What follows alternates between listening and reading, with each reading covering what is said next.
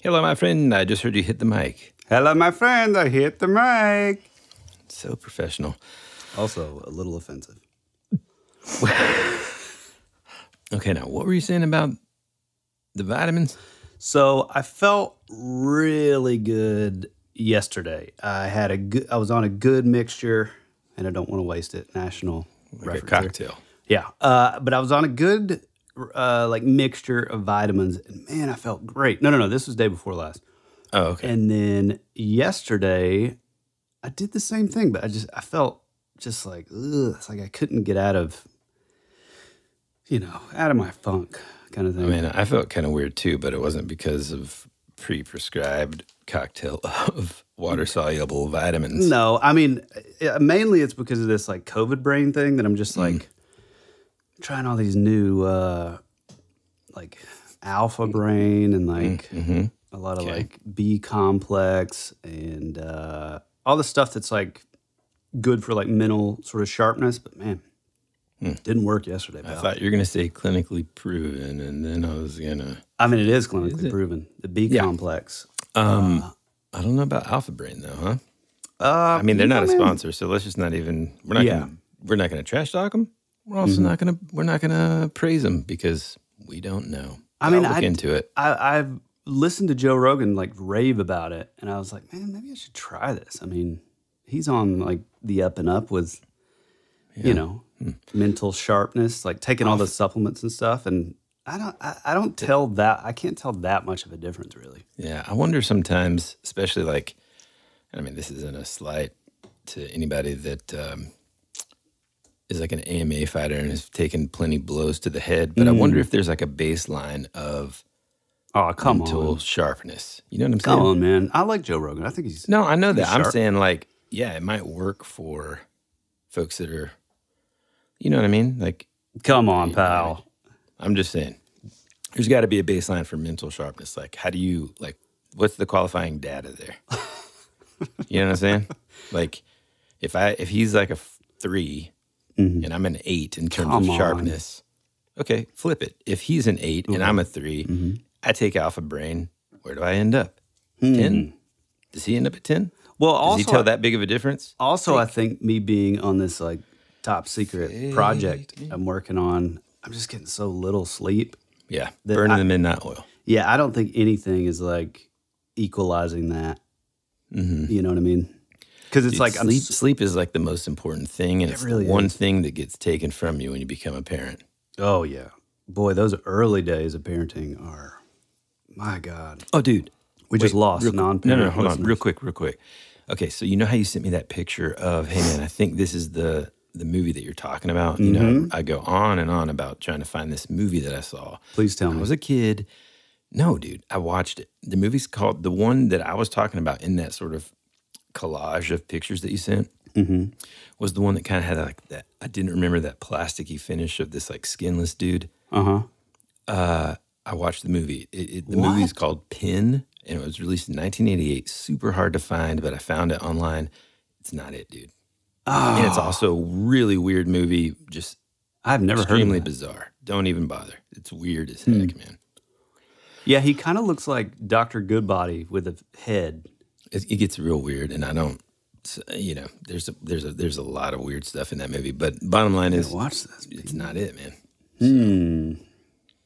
Yeah, what we're talking about, folks. Hey, man, Alpha Brain. If you're, no, what we're talking about, if this is your first time listening, is Woody and I both have these sort of obscure, sort of blurry memories from when we were kids or teenagers or whatever, of like these movies or songs or whatever. And it's like we're on this lifelong quest to like track them down. And every couple of years, but for me, man, I swear it's like every couple of months, I'm like, I gotta try to find it. And then that'll turn into me spending an entire day trying to find either that movie or a song. I wish I had that time, Woody, to spend a whole day. Well, it's an exaggeration, man. Ever heard of it?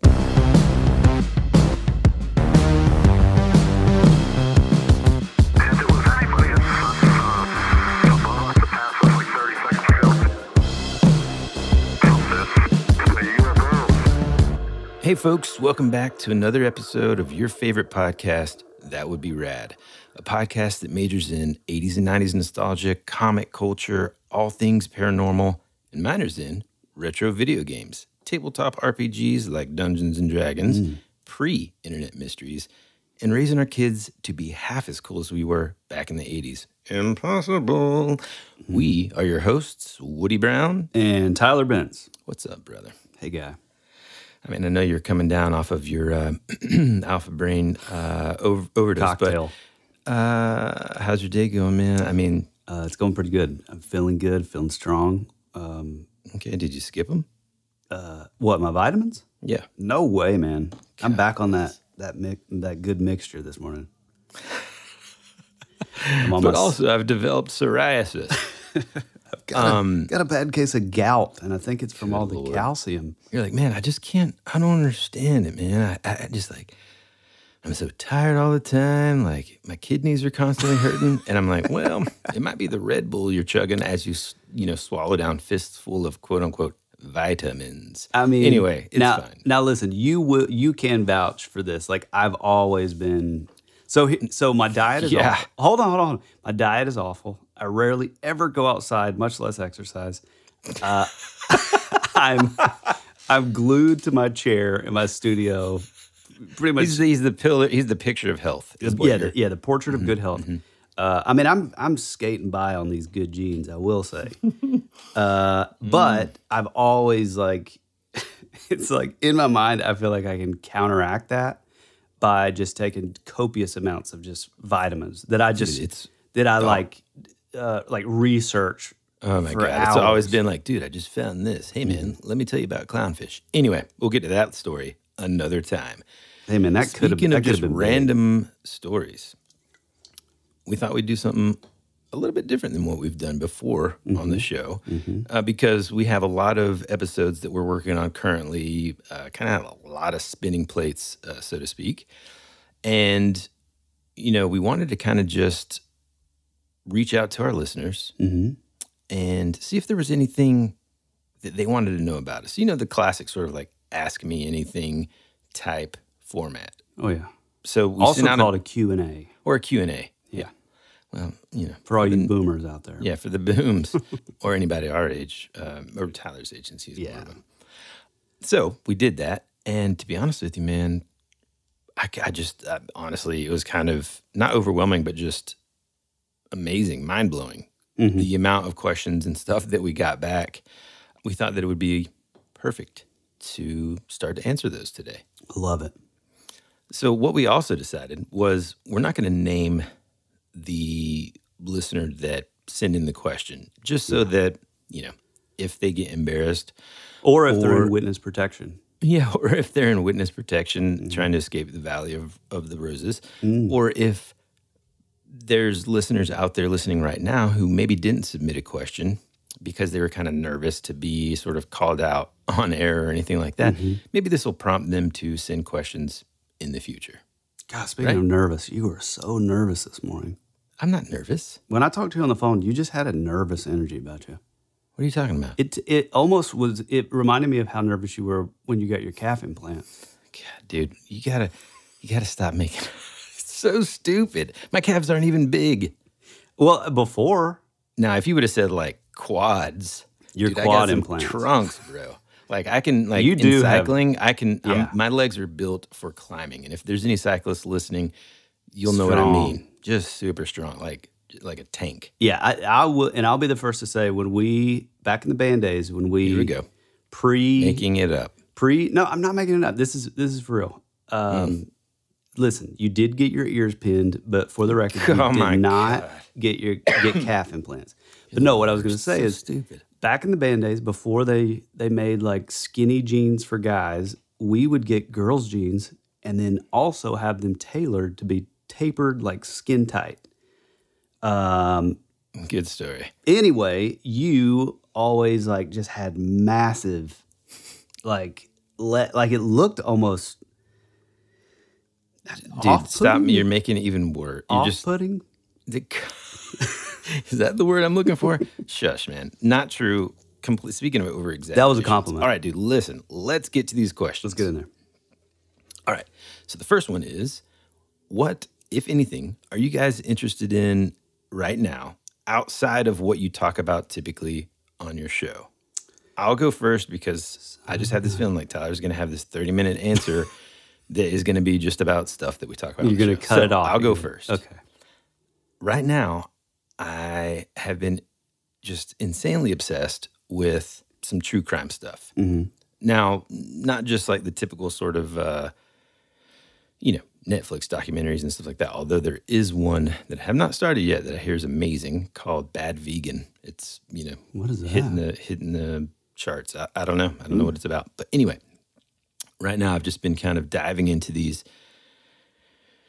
pretty grisly cases. Yeah. Mainly because I'm like fascinated by the fact that for the most part, with the cases that I'm kind of like watching, and I mean, I'm taking it to the next, I'm literally watching the live broadcast of the court case. Nerd alert. Of the court case that occurred months ago. So I'm just like fascinated by the fact that like these people are seemingly normal, and then they do this horrible, horrible thing. Mm-hmm. And mainly I just kind of, want to know what to look out for, if that makes any sense. Well, speaking of Step one, close your blinds. Yeah, that's a big thing between Woody and I. We firmly believe that you should always close your blinds. Like, don't even open them, actually. I have blinds. Just make it like a big iron gate. Yeah, just wall it up. Wall up that window. Mm-hmm. What are you into right now that doesn't have anything to do with what we typically talk about? Well, speaking of 30-minute answer, like you just gave, honestly, if I had to answer, and I mean, not to get like expound on, everything that this podcast is, but in reality, it's sort of a curse and a blessing, because on the one hand, sometimes it's hard to like pinpoint what our podcast is, because it's not just a D&D podcast, not just a paranormal podcast, not just, like specific sort of niche kind of thing. It's just like on the intro, it's, any and everything, 80s nostalgia to paranormal stuff to yada, yada, yada, yada, the whole spill.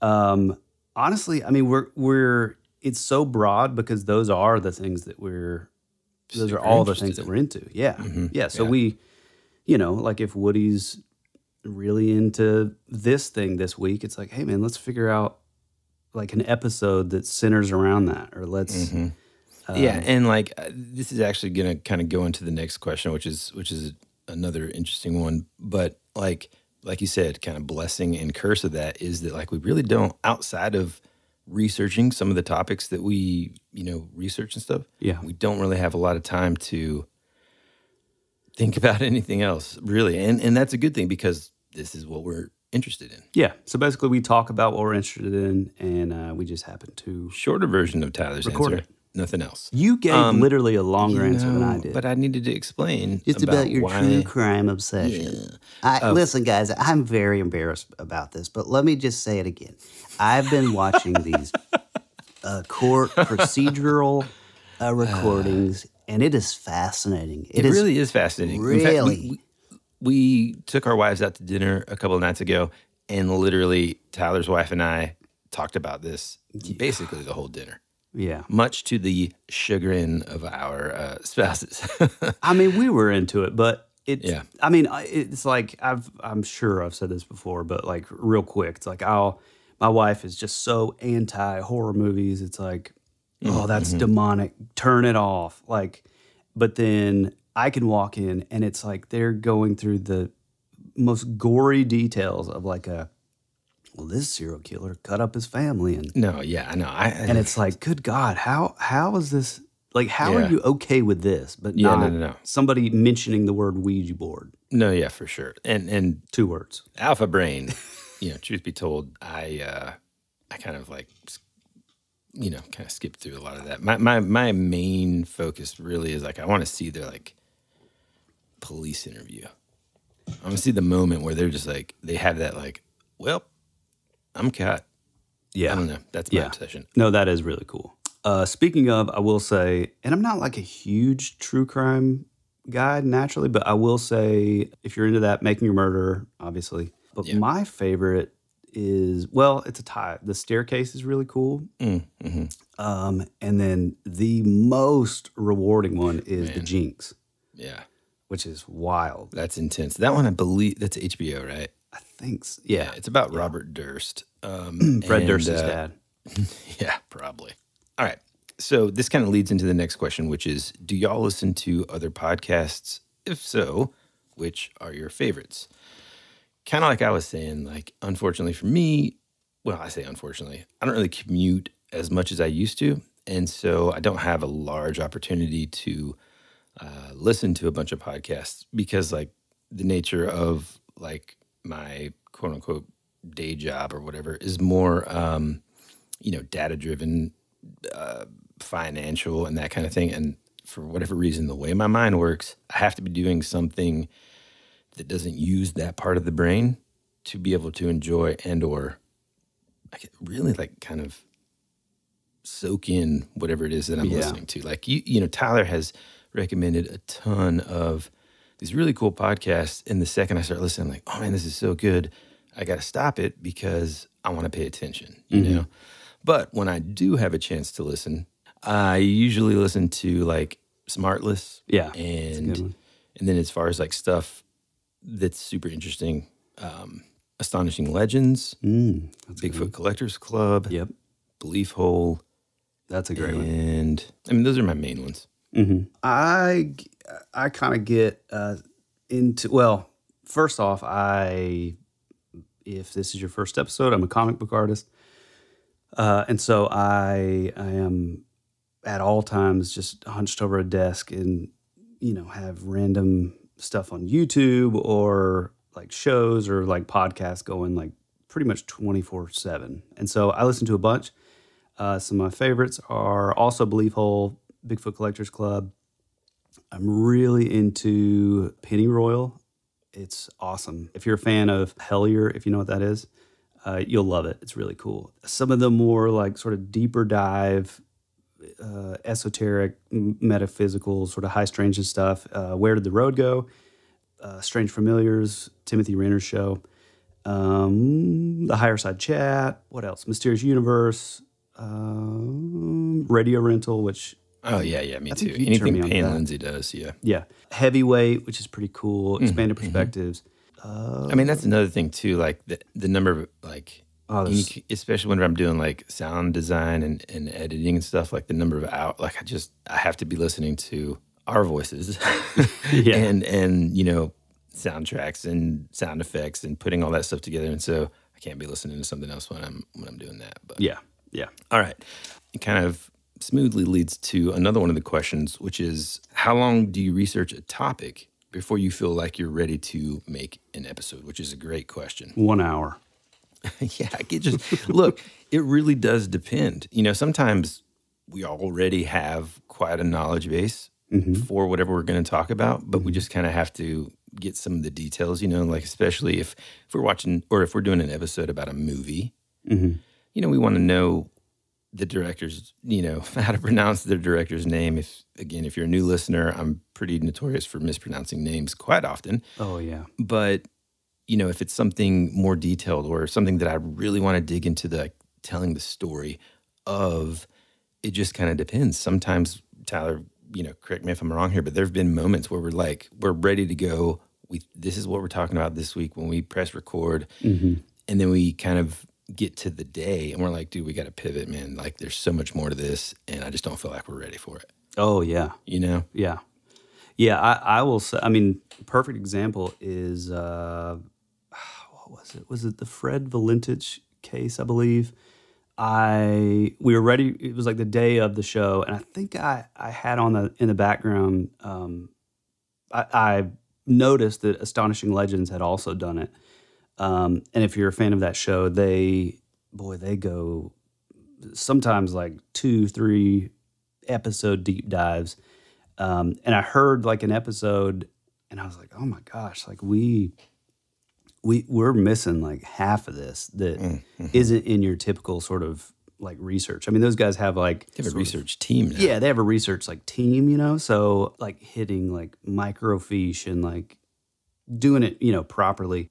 Which, you know, that's not entirely what our show is about. As far as like, you know, super deep dive, like info dump kind of thing. For us, it's like, hey, we think this is really cool. Let's get into like the aspects of it that make us excited, you know? Yeah, exactly. But yeah, no, that's, I would say probably maybe like a week on average, more if it's like a pretty hefty topic. This one is directed to me, so thank you. Woody, what's your favorite ghost story from Indonesia since you grew up there?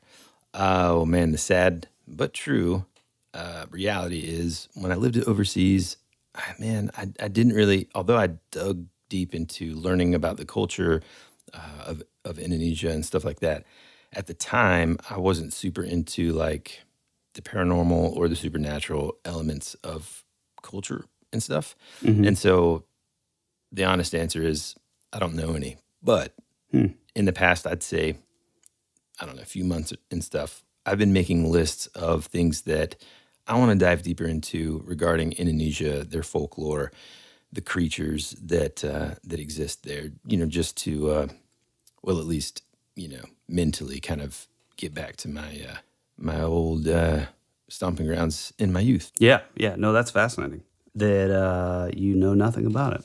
Yeah. And if this is, again, you know, for anybody new, because of my dad's job, we lived overseas, and I spent a lot of time in Indonesia. Tyler, this question's directed to you, so don't, you know, hey, man, don't get your feelings. Hey, man, don't thanks, get your guys. feelings hurt. Thanks, listener. Tyler, have you ever tried automatic drawing or sketching? A cool experiment would be for someone to think of something and then have Tyler draw it.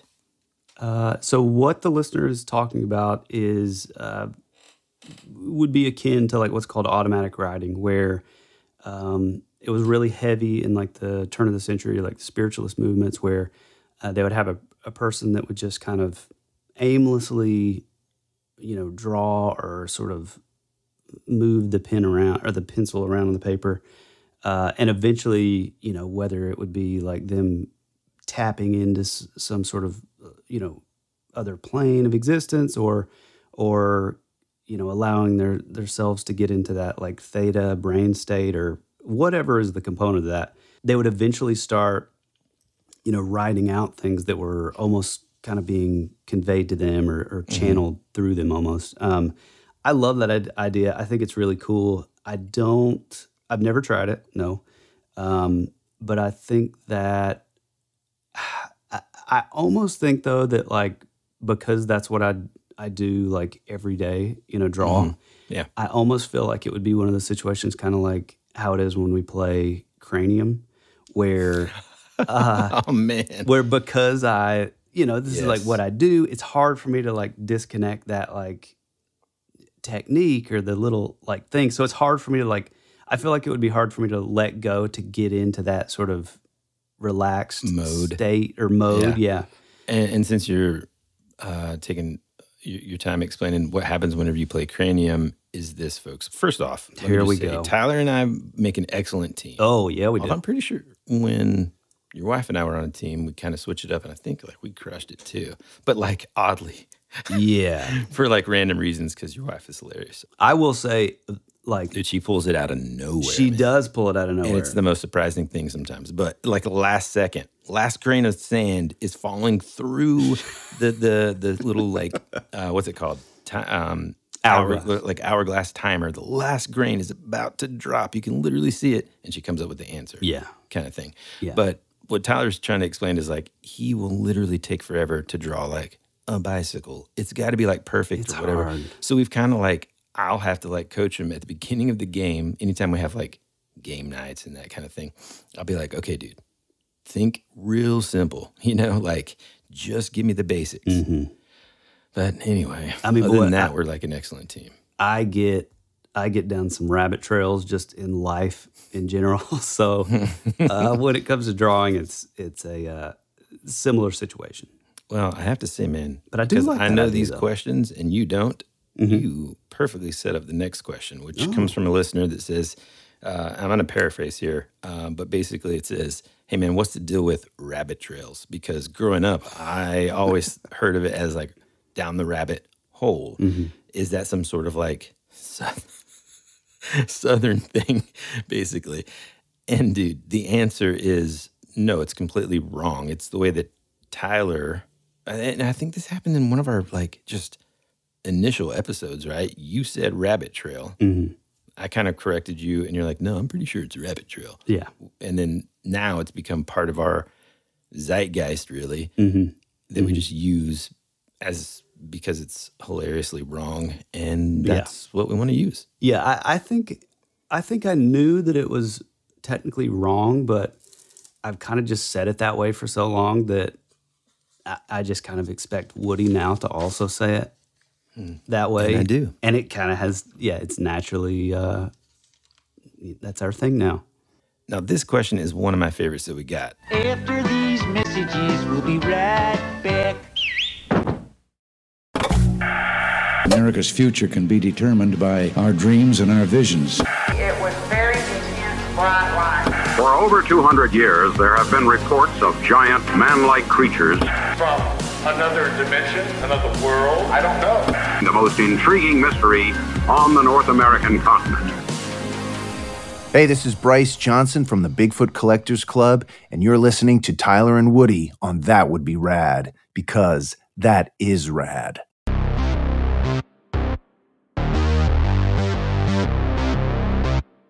All right, now this question, and first off, all these questions are amazing. Smokes 50 packs a day. Yeah. All of these questions are amazing, but whenever I saw this one, I was like, man, that is a really cool question. Like I never thought about that. You saying all the other ones aren't that cool? No, I'm saying like this one. It's pretty rude. No, they are that cool. All of them are cool. Here's another cool question. There you go. Brought to you by Alpha Brain. God, I knew you were going to do that. Come on. What slasher movie do each of you think you'd be able to make it out of alive, and how would we survive? That's a good one. It's really good. Can I go first? Please do. Hey, be my guest, man. Hey, thanks, pal. I think that, I feel like we've talked about this before, but I feel like Texas Chainsaw Massacre would be, it's just a matter of like people hiding in the wrong places over and over and over. I feel like if you could just get out in the open and just run. Look, I don't want this to turn into an argument, but I like where your head's at. But I'm gonna make a little change here. So for me, I would say it would be, and I'm sorry for all you Friday the 13th lovers, for me, it's got to be any of those movies. Yeah, that's true. Because it's like one guy.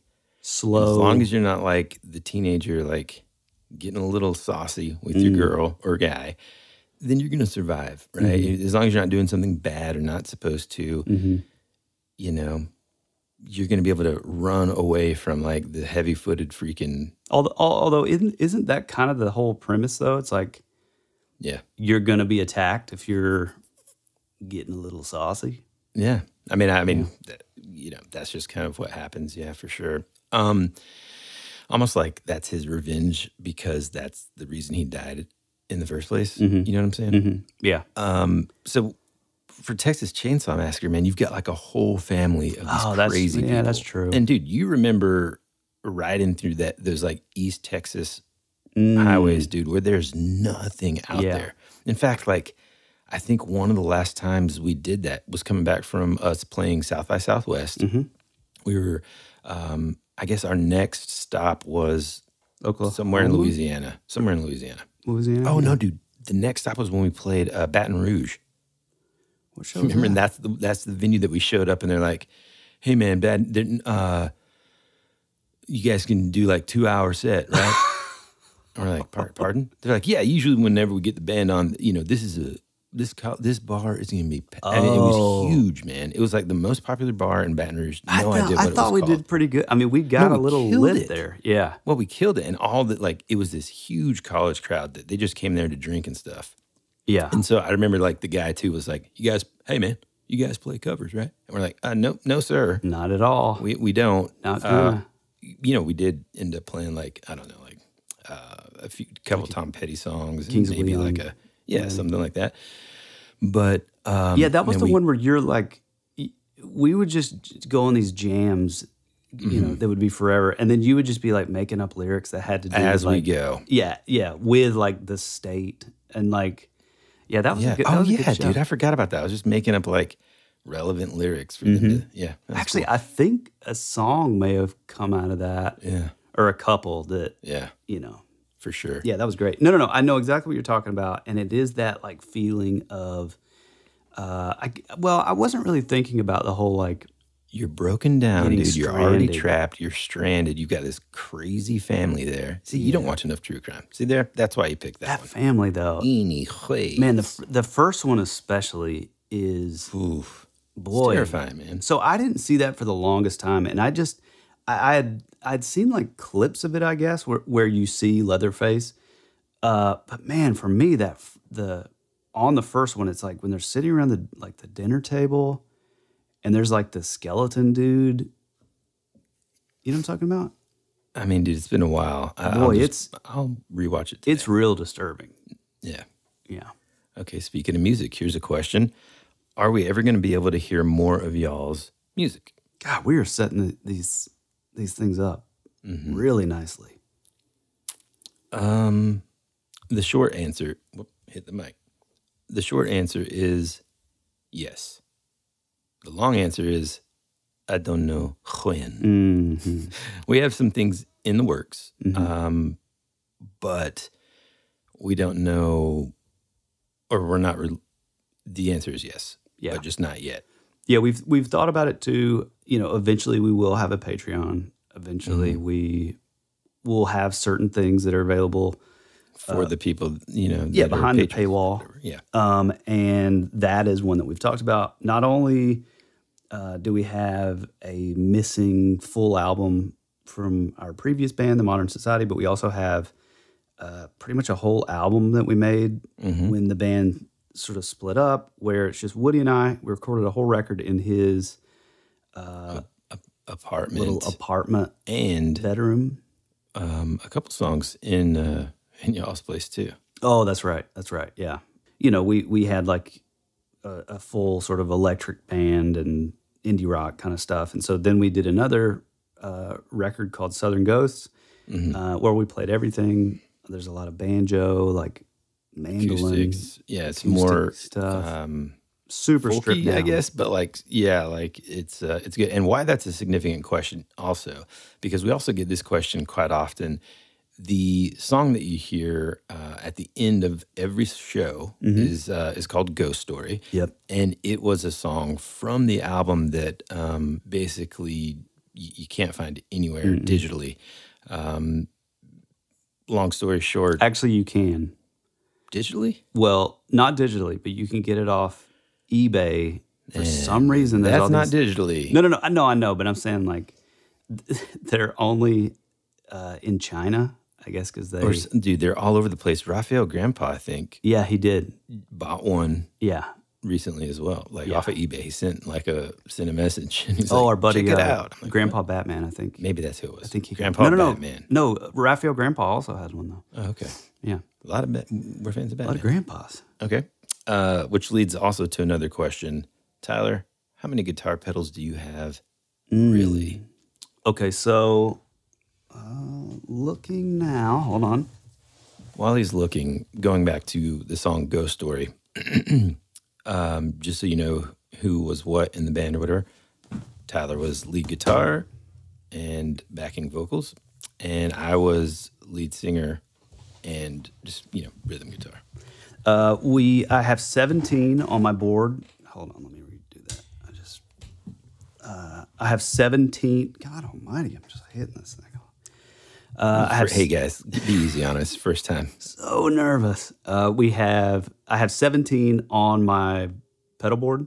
I could go through them all, but that's going to take too long. I don't know. I have tons and tons of boxes. Dude, if I had to guess, because you've also got some here at my house for some reason, I'm going to go with a solid at least, not including some that you let other people borrow as well, at least 40 pedals. I think so. Yeah. My number is a lot easier because for the longest time, I essentially played what we call in the biz barefoot. Yep, that's right. Which is nothing but I would just plug directly, into a tuner that ran straight into my amp just because I loved the sound naturally of what my hollow body Epiphone would sound like through my Hot Rod Deluxe. But here's another. Oh, and also I have 8 guitars, 2 acoustics, a banjo, a mandolin. Not a question. Not a question. But last sort of music-related question before we get into some of these other ones. What was the hardest part of... So one of the listeners sent this question. They said, what is the hardest part about being in a band? Aside from sort of the obvious, which is, being away from, family and that kind of thing. Just the hard part of, being in a band. Okay. I think to me, it's like that. And anybody that's been in a band, I'm sure feels exactly the same way. But it's like, you're on the road and you're tired. You have to get up and do like radio interviews or like TV, like local television performances at 8 a.m. And, and you've been out since like 3 or 4 a.m. the night before. The road can like really beat you down. And so the whole time you're out there, you're like, man, I can't wait to just like get home and relax and see my family and my friends and get back to be, Woody and I would pretty much write everything in the band. So, knowing that like we can get back home and like write and kind of like chill out a little. But then the moment you get home, after like the first day, it's like, I can't wait to get back out on the road with my brothers and like meet all these new people and play and stuff. So it's just a constant kind of like, push and pull of the road and home, Yeah.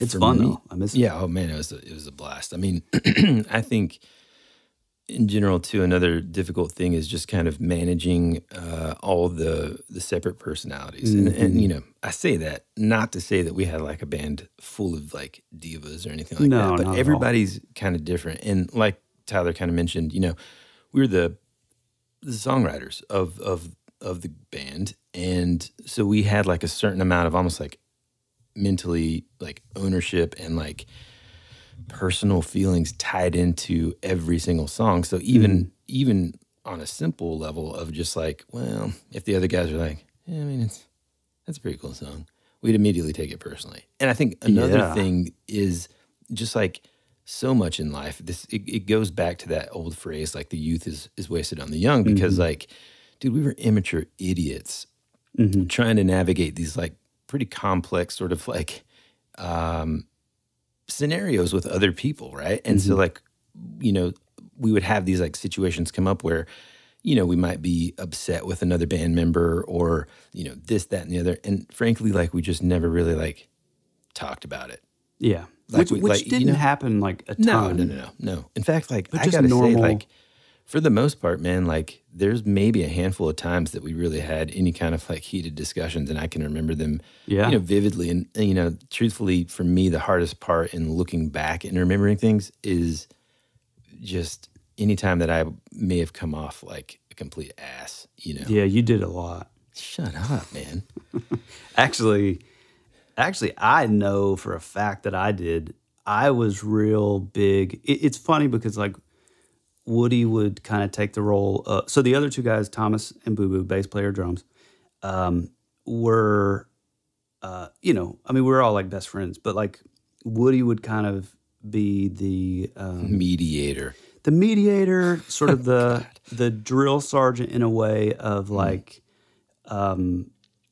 structure, and like, hey, we professionalism. Hey, man, we need to lead like, at this time. We need to sound check is at this time.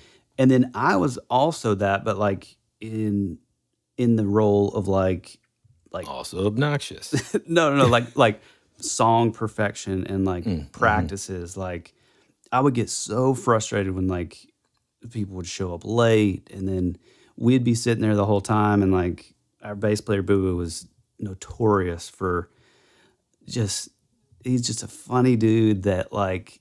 The best is, I remember this so well, dude.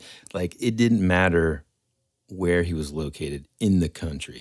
If you called him because he was running late, 10 minutes late. Two things he would say. One, I'm just finishing up laundry. And two, oh, that's right. I'm about 10 minutes away. And meanwhile, we're 2 hours later. Yeah, we're sitting at the practice space and just waiting. And that's even if you could get in touch with him. That's if he would like answer his phone. I mean, I remember so many text messages being like, "Pick up your phone." God. Yeah. But again, it's like we're young and again, I think a lot of times because Woody and I were like so sort of invested on like an emotional level, like with the music itself, like it's coming like from us, it's coming out of us. And so it was like we would show up at practice. For example, I would stay up till 4 a.m. I didn't have a job like Woody. Woody went in really early at like a mental health facility. Yeah, I worked at the hospital, yeah. Yeah. And so I would stay up really late. Woody would get off work, come over. We sort of would rewrite parts of the song and like change this here, make this better, fix it. And then, so we're super psyched. So we show up to practice and we just can't wait.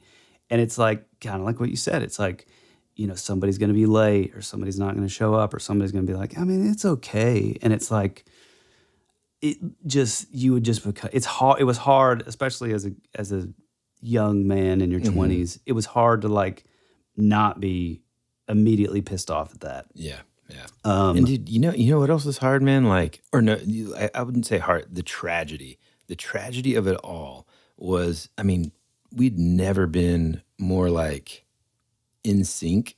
Oh yeah. Musically and like everything than like those last few months when we were just, I mean, on another level, dude. Those practices were the best. And that's another thing too, man. Like, there's probably a whole album worth of music that was never recorded too. That's another hard part about being in a band. You spend all this time on this like album and that you're going to tour on and support that album, right? And so you got to buy, I'm sorry, not buy, you've got to play the songs to encourage people to buy them, right? Well, by the time, because we wrote so much, constantly writing. And that was part of the reason why I didn't really like being on the road sometimes, because we just didn't have the same opportunity and time to write. We wrote so much that by the time the album was done, we were like, ugh, I hate that song. Oh yeah. Yeah. And that was also another hard part. I think, in a way, musicians that are out there now, I'm not going to say they have it easy, because no matter what, any kind of art. Get off my lawn. Yeah, it's just any kind of art industry is just like so hard if that's what you're pursuing as your career. But it is like a different landscape, like the ability for people to just be able to self-release things constantly, not even in an album form, which, I feel like that's an art in and of itself that we took seriously, was like, how do we want people to listen to the songs? Like, what is the order? Like, how do we, you know what I'm saying? Well, and not even, just real quick, not even just that, but also just the idea that like, I mean, I would say so many releases that you hear now, like, I mean, I don't listen to a ton of new music, but like most of it's done at home, like on a computer. Yeah. We were kind of on that last little, and I mean, big band, your big,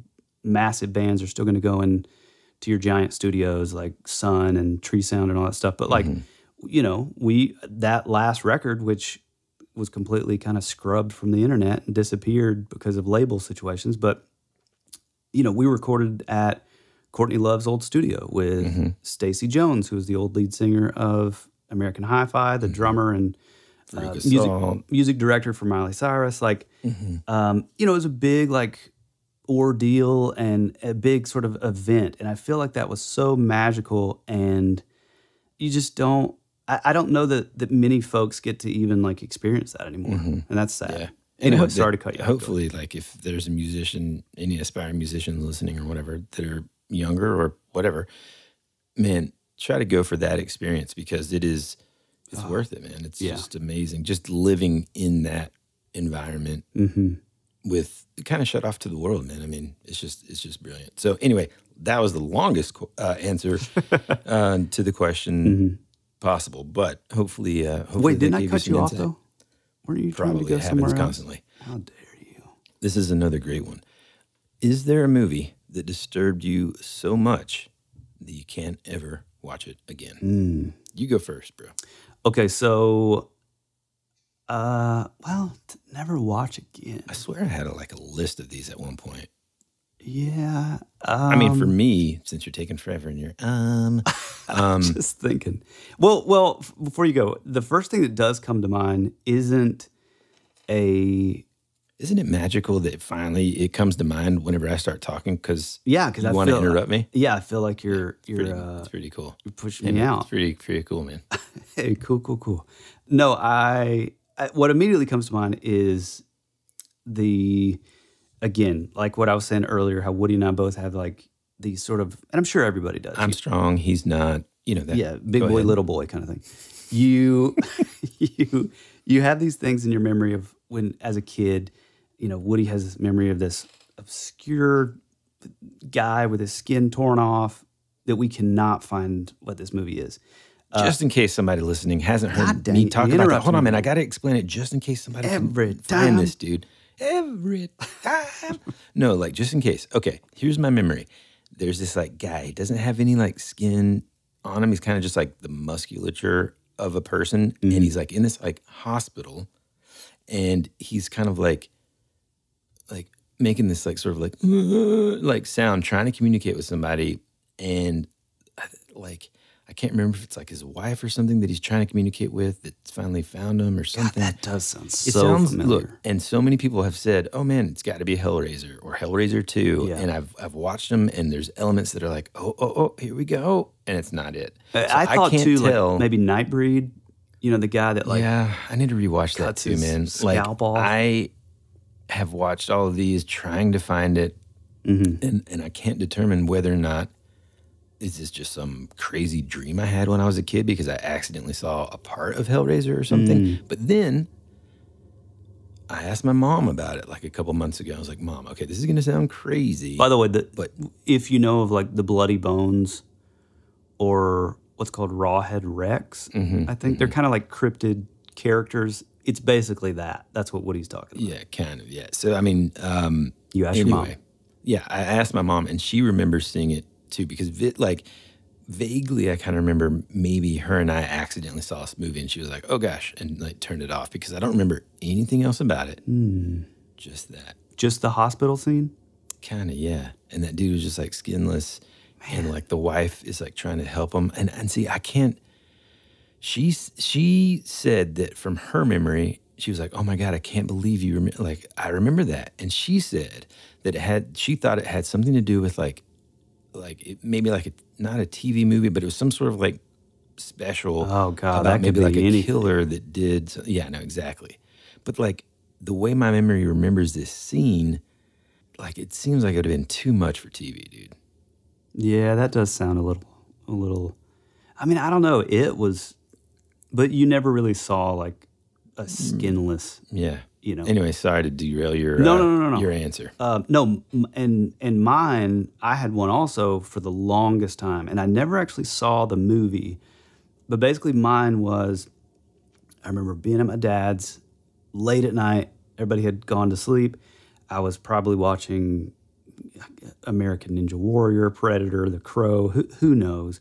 And there was this trailer that came on. And keep in mind, I was staying up, drawing, which I would just do incessantly, which really paid off. So stick at it, kids. But this trailer came on, and I remember it's even still kind of blurry, even though I found it recently. But like somebody's coming in their house at night, and it has that sort of, the lights are off, as that sort of diffused moonlight lighting that 80s movies would have, and it's sort of panning across the room, and everything kind of looks normal. The person passes through the living room, and then it does a semi kind of close up, I think, and the dude's eyes open, and you realize that the dude has painted himself perfectly like the wall.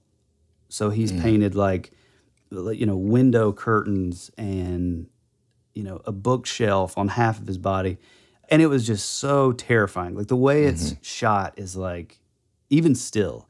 And so I found it a while back, and I don't even know how I discovered it, but Pretty sure I found it. Maybe you did find it actually, but it's actually from A Stranger Calls Part 2. And I think the original came out in the 70s, and this one came out late 80s, early 90s. Yeah. But it still kind of holds up. I mean, I don't know how the rest of the movie is, but yeah, that particular seems pretty scene, scary. Yeah, it got me. For me, it was The Exorcist.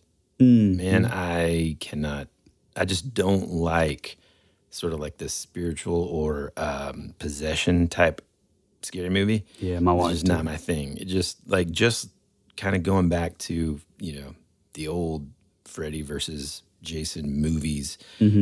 For me, Freddy was far more terrifying than Jason because, like, he comes to you in your dreams, man. He can hurt you while you're sleeping. Oh, and yeah. no matter how hard you try to stay awake, you're going to fall asleep eventually. You have to. You know? have to. With Jason, it's like, well, as long as I'm, like, not the slowest. Exactly. I'll. And so the same kind of deal, like something that I don't have any control of, like possession. Yeah, possession and stuff. Like that's just too terrifying to me. Don't even want to think about it. Yeah. That's it. It is pretty scary. I've never been, it's never really been a thing that I'm just like super scared of. My wife is like, she just hates any of that stuff. It's not even like it's not even that I just like, I'm so scared of it that I don't want to watch it. It's just like, I don't know. I don't know. And there's tons of those movies, man. Although I will say Exorcist, like, man, it does leave you feeling like, ugh. Gross, man. Yeah. Immediately you have to watch Ernest Saves Christmas. Immediately. Here's another question for you. What fantasy, fictional book, movie, game, world, or realm would you want to be a part of, and why?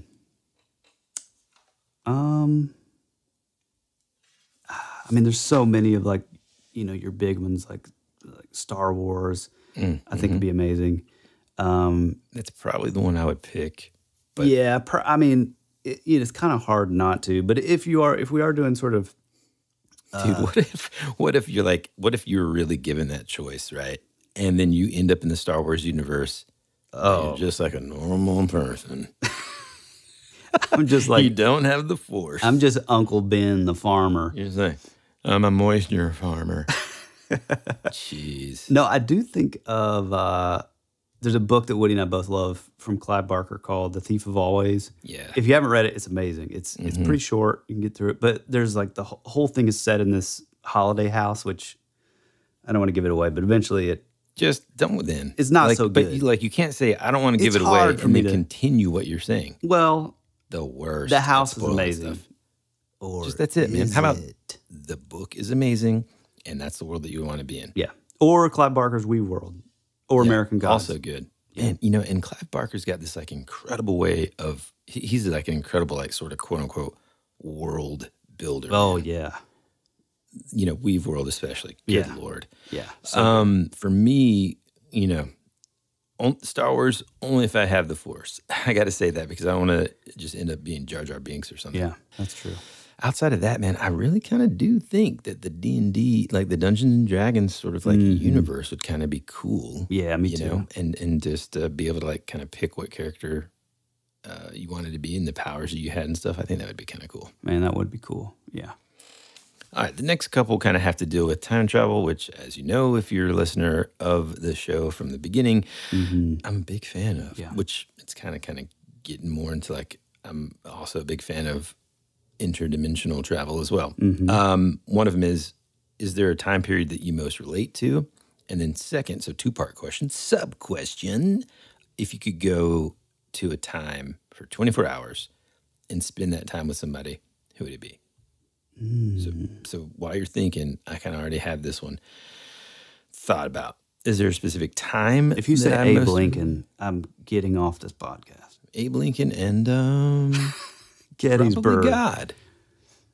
It just that question always reminds me of The Office when he's like, Justin Bieber. He says something like ridiculous. Yeah, right? yeah. It's like, like some movie star, somebody else. And then he's like thinking hard. And he's like, I mean, Abe Lincoln.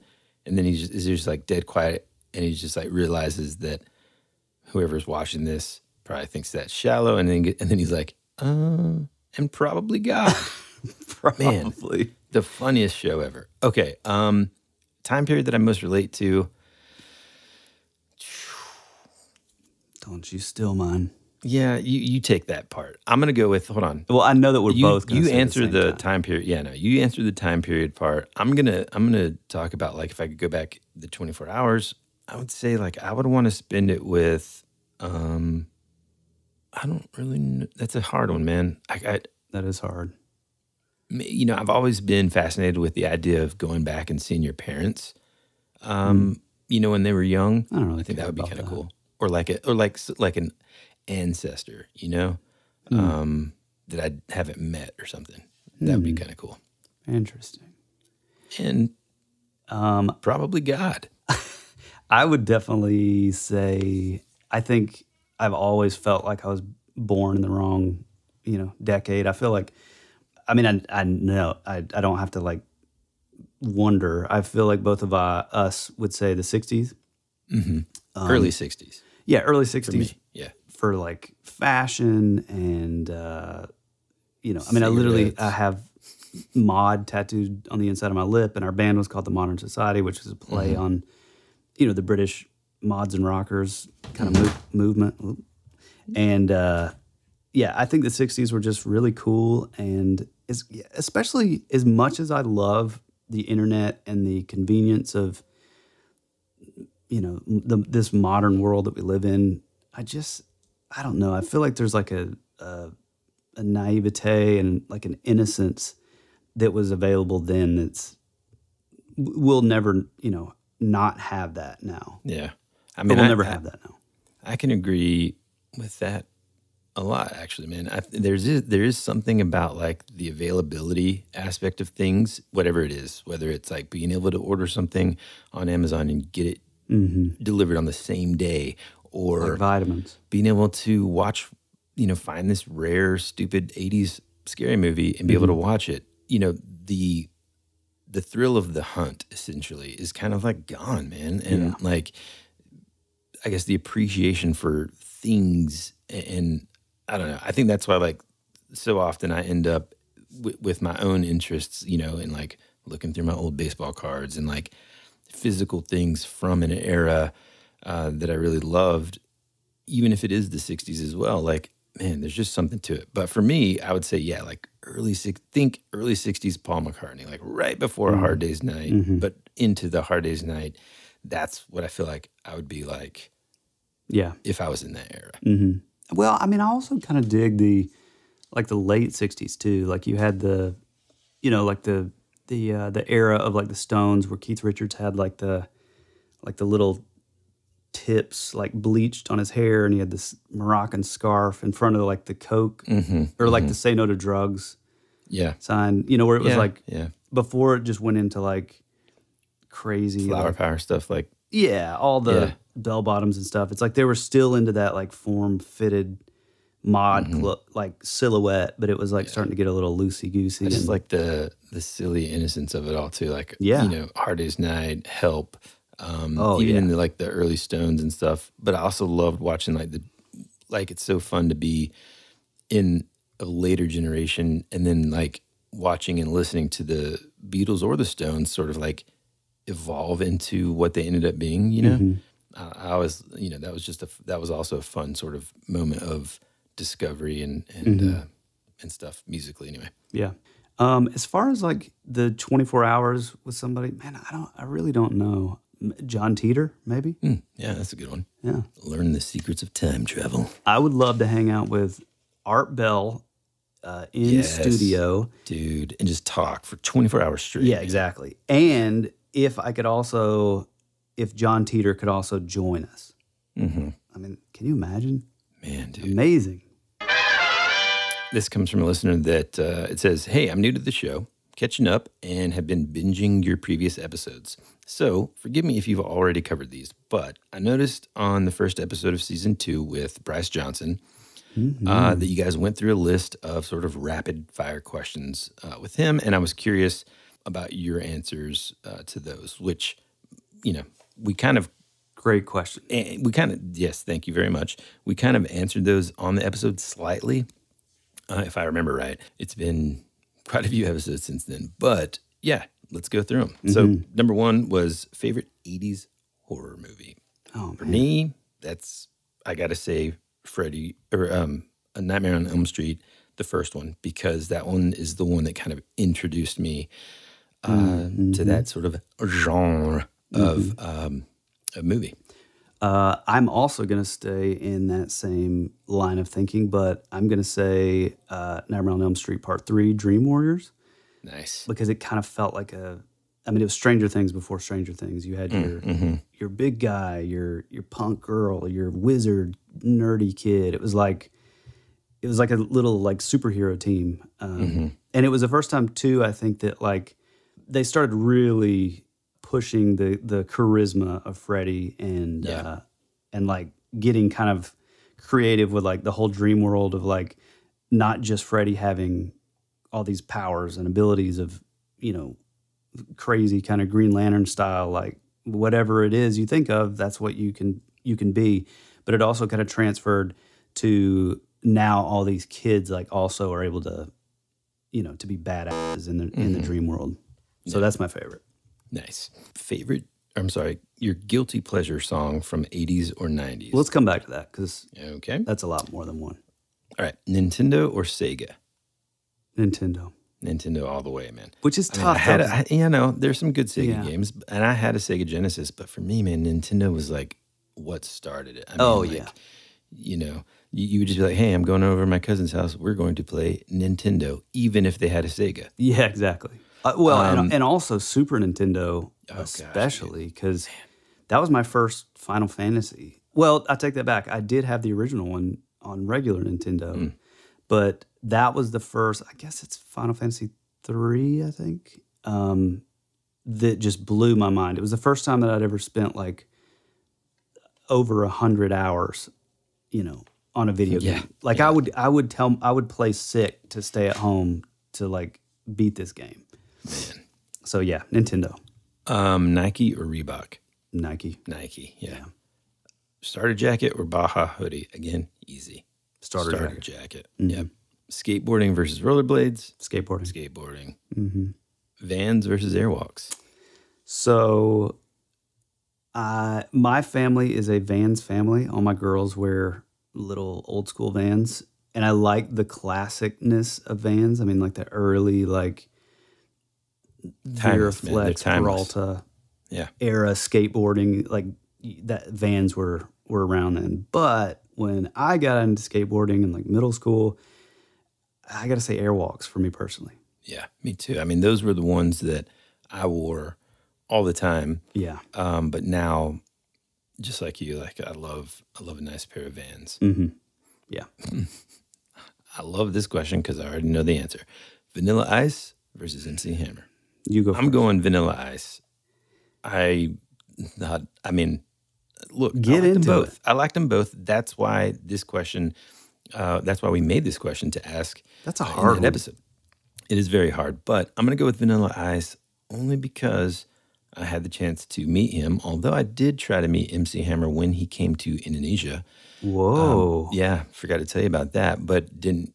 We were in the hotel lobby and he went somewhere. Like out the back door. Or something like that. Yeah, so totally missed him. Saw his entourage, but not him. But I met Vanilla Ice a couple years ago at the Atlanta airport. So he's super dude, nicest guy ever. Yeah, I've heard that. I've heard he's really cool. So in 4th grade, I sang Ice Ice Baby in front of the class. My God, loved Vanilla Ice. I thought he was amazing. But I gotta say, I also have this memory of my mom renting me a tux. I think I've said this on a past episode. I danced in a talent show to Too Legit to Quit. Kind of like the show where we got amped up and played the set super fast. like 20 minutes into the set, 20 minutes earlier than we should have. But same thing happened in the talent show. Had to go through the routine twice. So I have a soft spot for Too Legit to Quit. So it's tough. But I guess MC Hammer for me. That's the most incredible scene. Oh, I can yeah. imagine. There's a video somewhere. My mom's got to have it. That's amazing. Mm-hmm. I'm going to skip that one because, of course, we've played D&D before. Mm-hmm. Favorite? These are the two questions that are going to require longer answers. Your favorite cryptid? You go first. For me, of course, I love them all, including Bigfoot and all that. But for me, the Flatwoods Monster is my favorite. I love the way it looks. I love the story. I love everything about it. Yeah. Yeah. God, that's tough, man. I mean, I want to say the Kelly Hopkinsville goblins because they're like Flatwoods. They're just weird and like obscure. But then that also leads me to Sam the Sandown Ghost Clown. Oh, yeah. Which, man, it's tough because I love that story so much. But I guess if I had to do it, I think Mothman is just sort of a classic. He's like the Batman of cryptids. Maybe it was Batman. Maybe it was Batman, right? And in this one, what is your favorite guilty pleasure song from the 80s or 90s? And in case you need a definition of guilty pleasure, that means it's not necessarily cool, which is kind of hard to pick in the 80s. Like, everything was either super cheesy, but still cool, or just like cool, you know? And so, like, that's kind of difficult. But anyway, a song that isn't necessarily cool, kind of maybe even known to be sort of cheesy and lame. Well, let's do like several, not just one. Well, good Lord, Tyler. I mean, I'm just saying. For me, immediately it comes to mind that I talked about on that episode where we did these. It's going to be Everything I Do It For You. Yeah. By Brian Adams from the Robin Hood Prince of Thieves soundtrack. Yeah, dude. Now, again, I love that song so much that I thought, I think I've got a good idea here. I'm going to make a tape of this song, but I'm going to do it back to back, both sides. This song just repeating itself, just like over and over and over again on every side of this tape.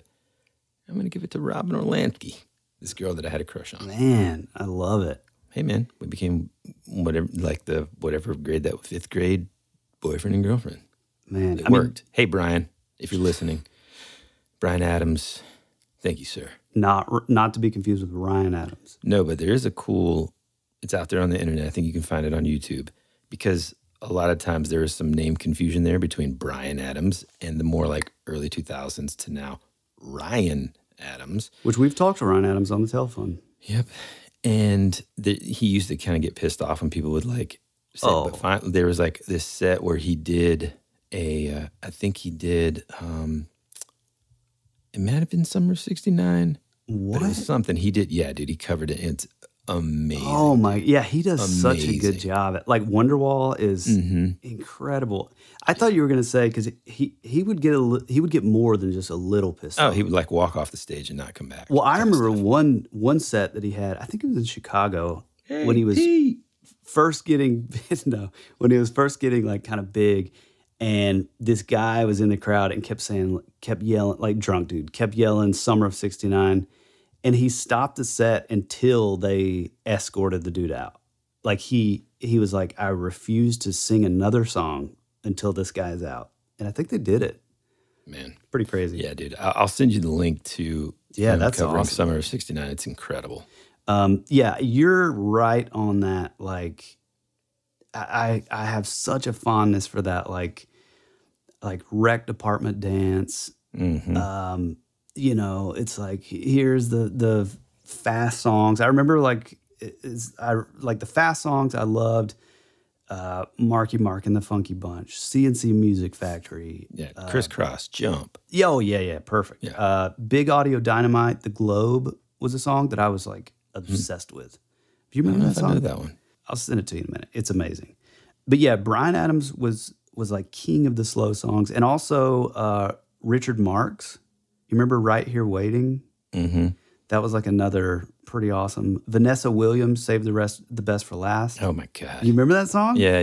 That was like, they had all these songs that they would. Dude, you said it perfectly, man. It really is that like sort of middle school dance era. Exactly. Yeah. Dude, do you remember those like just straight nervous feelings? You're like just, oh my God. oh my gosh. I remember man. it like, it's like both the best and the worst. oh yeah. You know, like trying to get the courage to go ask the girl that you have a crush on, like, hey, you want to dance? Oh, it was so nerve wracking. But I will say, like you will never, ever in your whole life experience the rush that you felt after you left the dance on like a successful night. Like, oh yeah, man. you got a kiss. She laid her head on your shoulder. Mm-hmm. But yeah, they would pack out at least my, middle school, rec department, elementary school dances. The dude would just play like Bryan Adams, Richard Marx, Vanessa Williams. The fast songs, I remember Roxette. Oh, yes. I remember, and this is also kind of like an era where like we would hang out at like the skating ring, which like Salt and Pepper, Push It. What else? Dude, how bad to the bone did you feel at the skating ring whenever man. they would all of a sudden play Inner Sandman? Oh yeah, dude, This is it. This is my moment. I I tried to skate backwards. I fell down, but it's still Inner Sandman. I could never skate backwards, man. Me neither, dude. Terrible. Yeah, same. I'd be like, wait, I got this. Whoop, bam. Yeah, new guilty pleasures because you make fun of me. I love the God Shuffled His Feet record of the Crash Test Dummies. Oh yeah, well, that's not guilty pleasure, I dude. thought you made fun of me for liking that. No. Well, no, No. you're going to make fun of this. I go. love the first 3 albums from Tori Amos. I'm not going to make fun of you for that either. You I have just made never. fun of me. No, I have not. I never really got into her, man. I mean, I always wanted to, man. I thought she was like, Dude, she weird was and cool. Yeah. But I just never. I don't know, man. I'll tell you, in terms of weird and cool, who I loved was Bjork, man. Oh, yeah, dude. Ooh, Yeah, she's amazing. Dude. Yeah. I actually got into this girl. But first off, not the question. Well, no, real quick. There's a girl named Meg Myers, which I randomly ran across, and she kind of has that like vitriol, like pissed off like girl, Kate Bush, Tori Amos, but like with modern sort of musical stylings, I guess. It's really cool. You got to check her out. I just realized that I haven't told you about her. Yeah, well, She's also cool. not the question. Okay. She Drives Me Crazy by Fine Young God, we're Cannibals. still going. They just keep popping in my head. Just forget. Hey, man, we got enough here. Oh, Spin Doctors. That was a huge one back in the day. Oh man, me too. I used. Yep. Dude, I thought I was like the coolest. Or now I had 2 tapes that I would just be like, I got to memorize these lyrics. Oh, yeah. Spin Doctors and then Informer. Oh, Snow. Yeah. That's a good one, man. Okay. Also, do you remember that song Return of the Mac? No. I don't remember who the band or the guy is, but also another big hit. I mean, it's a whole nother category of songs when we start moving as we get into like we're a little bit older. Oh, and yeah. then it's like Yeah. Well, then it kind of, disgusting. it's still cool. They're not really like, one thing about Woody and I is that we're into like so many sort of diverse kind of styles of music, if you will, that like there's nothing that's really like a guilty pleasure. Like I think all this stuff is kind of cool. Yeah, but I mean, I think like when we were younger, like yeah, I mean that's true, dude. Well, but I mean, like, I see what you mean, like like CNC Music Factory and and Marky Ace Mark of and the Base, Funky dude. Bunch. I thought, Oh, if Ace I'm of Base, remembering yeah. correctly, I thought like the I had like a crush on the Ace of Base gals. Oh If yeah. if I'm remembering right, I could look them up now and just be like, oof. I think there was a hot one. It's hey man, it's my truth. Okay. Oh, okay, good. Oh. Okay. Last question because it's a doozy. Man, and also, Dude, if you name another song, I'm not naming another song. I'm just saying, I I'm think doing we the theme have, song like- right here. If you name another song, don't we have like a ton more that we'll hit at a later date? yeah. Oh, yes. Thank you for reminding me. I was gonna kind of say that at the end. Like, let me just say that at the end. Okay. All right, last one because this one is a doozy. Where do we stand? Has our position changed at all? And this is one of the most popular questions we get is about this episode. Where do we stand on the simulation theory? You want to go first? Oof. Or I mean, You know, it's again, It's a hard question because just like a lot of these topics, it's constantly evolving. We've had some really good conversations with listeners in our direct messages about this. A lot of awesome ideas and theories and just input from you guys. So obviously, thank you very much for that. We love when that happens. I don't know. To me, it's one of those situations that's just extremely interesting. I think it's very easy for people just out of the gate when they hear simulation theory to just kind of immediately write it off as just like, I'm not no battery. I think the same goes for a lot of theories in the world. People just, if they don't know it or understand it correctly, it's immediately just written off. What he means is like the Matrix, basically.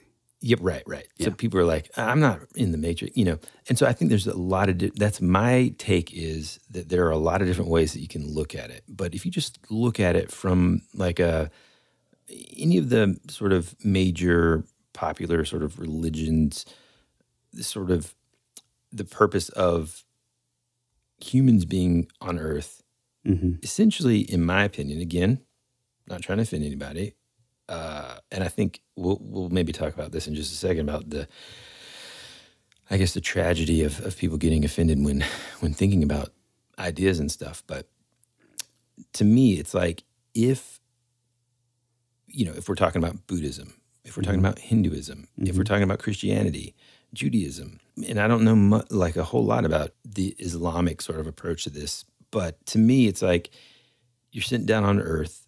There's a purpose behind it, right?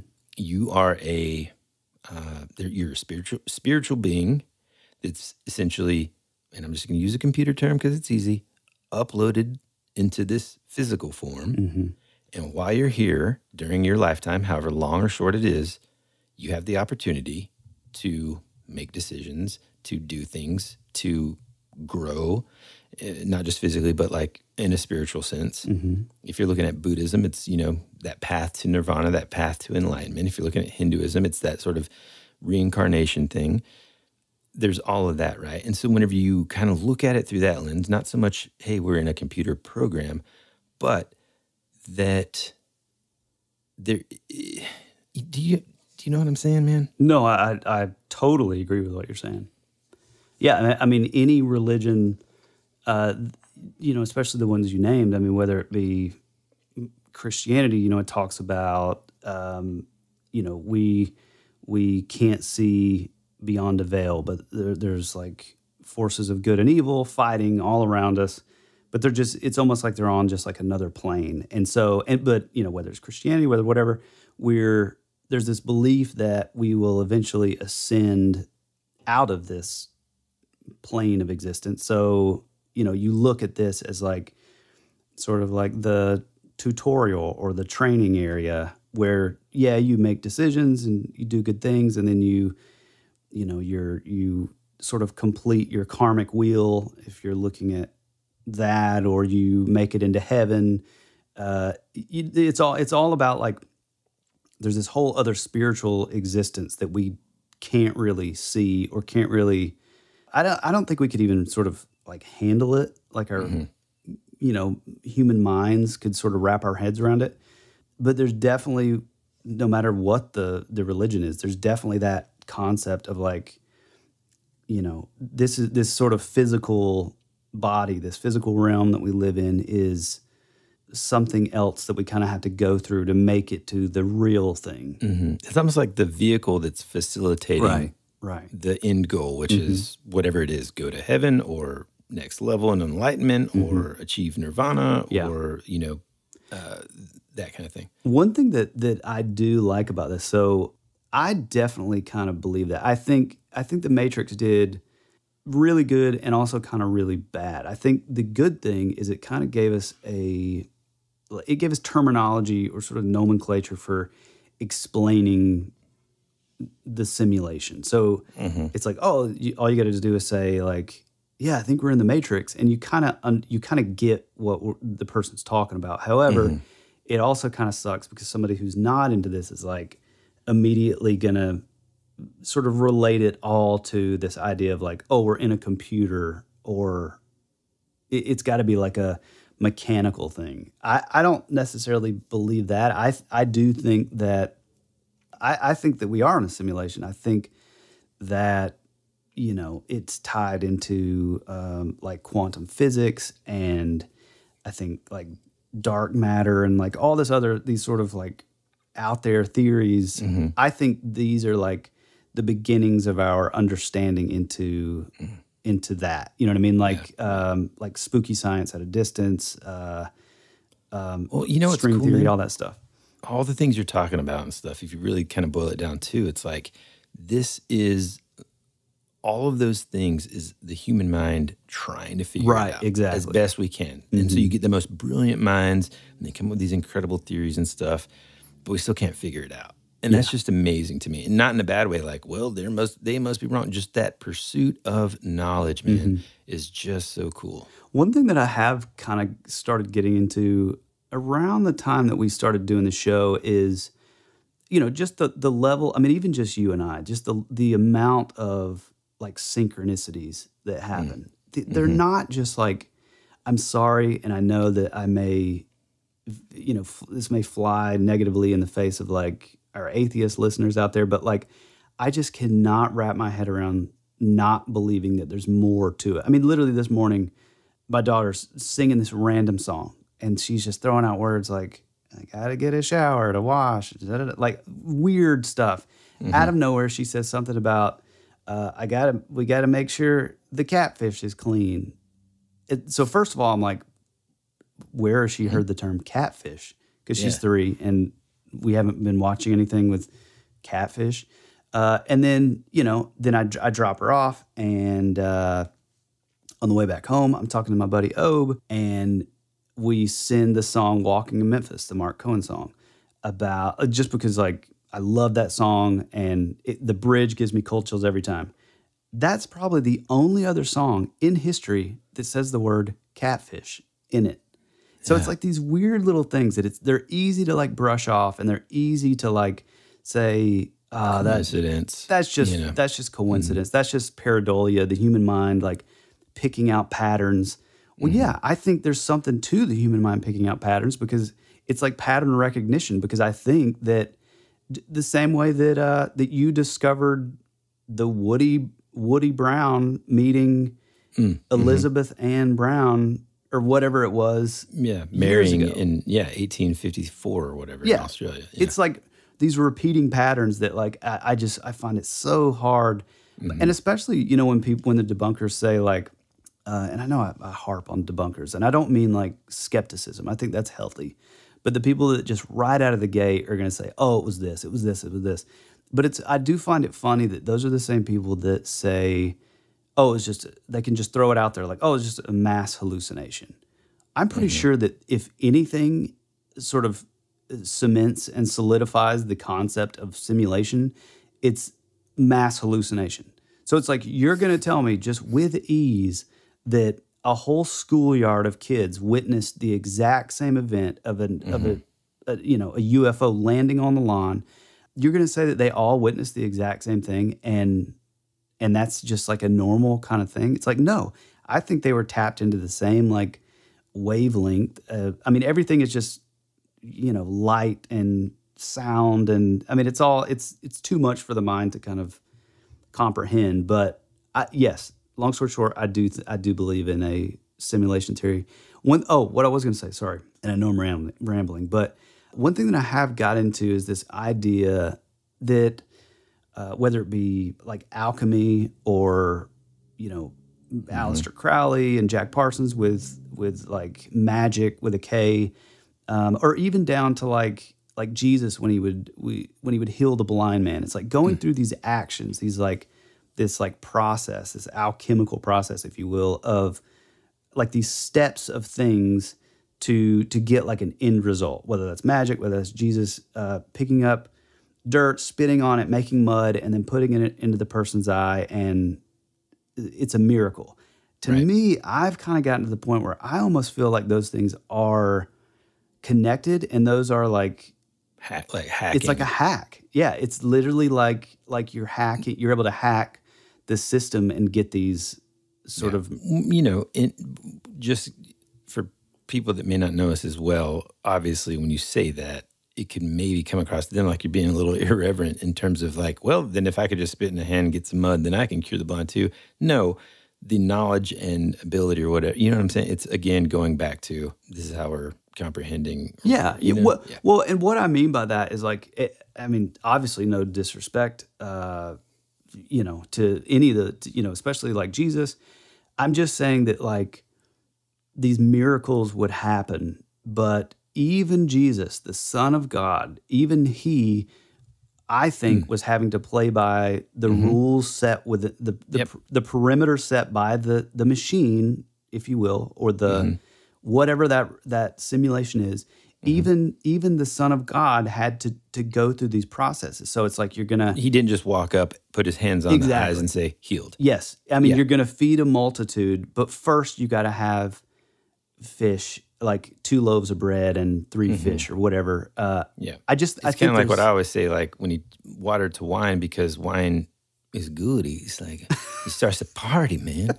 And someone says, well, you know, water back then was, you know, contaminated and stuff. It's like, hey, man, we're talking about Jesus here, man. Yeah. You could just say, hey, man, water's clean. Yeah. He wanted some wine. However, I do think that there are forces outside of, you know, whether it be like channeling or, you know, Aleister Crowley or Jack Parsons doing the Babylon working. It's like they're these. I think those are the same kind of thing where they're also like hacking, you know, the code or whatever to get these quote unquote like miraculous or magic results. I think there's like good and bad things in place though. So I feel like you're able to like pull this power from negative or positive. I mean, everything's like a balance. Yeah, for anyway, sure. You know, it's like ones and zeros. So just like we kind of, I don't know if we've ever said it on the show, but like it's always interesting to me not to take it back to time travel, but gonna anyway. There's always like this idea that whenever we talk about time travelers, consistently, for the most part, we're always thinking and talking about like people that are trying to save something or change the world for the better. But what about like the bad guys? You know, like the Terminator. You know, I mean, there's gonna be, for every good person or organization, there's also going to be an evil one, man. It's just the way it is, right? And so imagining that stuff is kind of scary too. Well, look, dude, we've got a ton of other questions here. To be honest with you, some of them I can just tell by not only the way that you or I typically answer something, there's enough sort of meat on the bone, so to speak, very long with some of these questions that they would be perfect to be an episode on their own. Oh, yeah. Okay. So, listeners, if you sent in a question and we didn't get to it today on today's show, don't be offended. That only means that we're going to address it either as an episode of its own or in a future episode just like this one. Totally. I think this was a great idea, man. I had fun. Oh, me too, man. Answering these questions. I got to say thank you, everybody that sent these in. It was awesome. And hopefully this kind of opens the doors to either more questions that you might have if you sent one in, or if you didn't send one in, you'll now know, hey, look, they're not going to call out my name on air here, right? Yeah. So no need to be embarrassed or whatever. Yeah. So thank you so much. Oh, yeah, absolutely. And also, I don't know if you may have mentioned this before, but if you have any other questions, or not even questions, but if you have like topics of, you know, something that maybe you found out about a cryptid that was more sort of regional to you, or a topic that maybe we've never heard of, hey, feel free. We love that stuff, and we're always, you know, appreciative and grateful for ideas of things to get into, because I mean, there's a ton of stuff out there to cover, and we have a million more episodes to try to cover them all. But you know, there are a lot of things, especially, you know, we always ask for if you have any sort of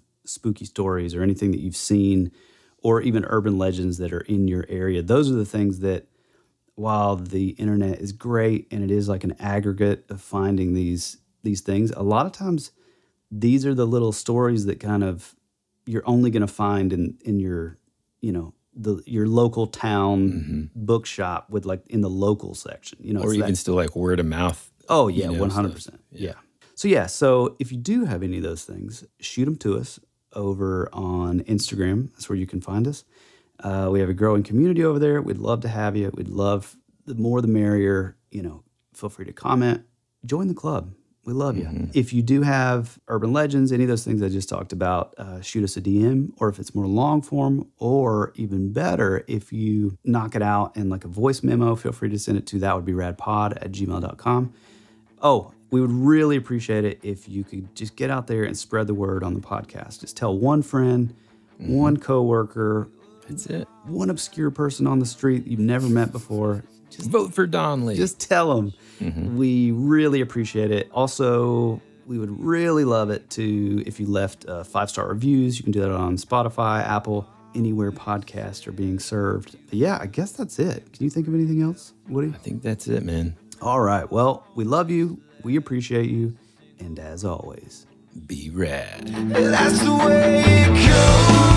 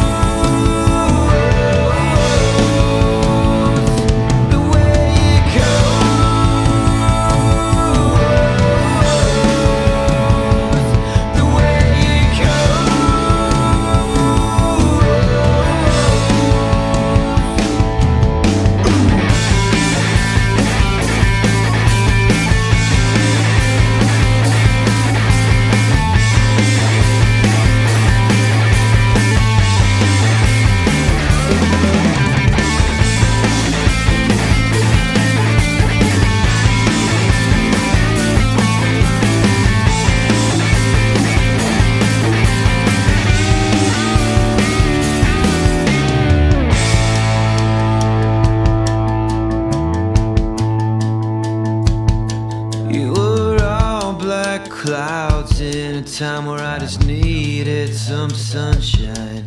You were already dead before you became a ghost. You always said our future would be a parade of flowers, but now all that's left is a single rose. That's the way it goes.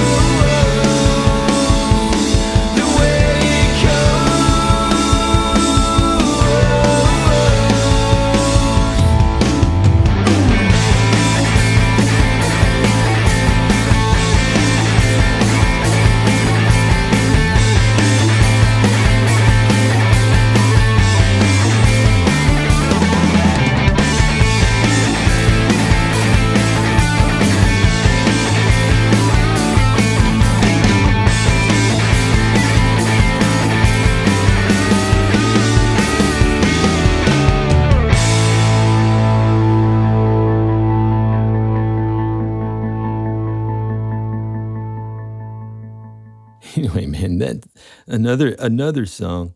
That's okay, I guess. Okay.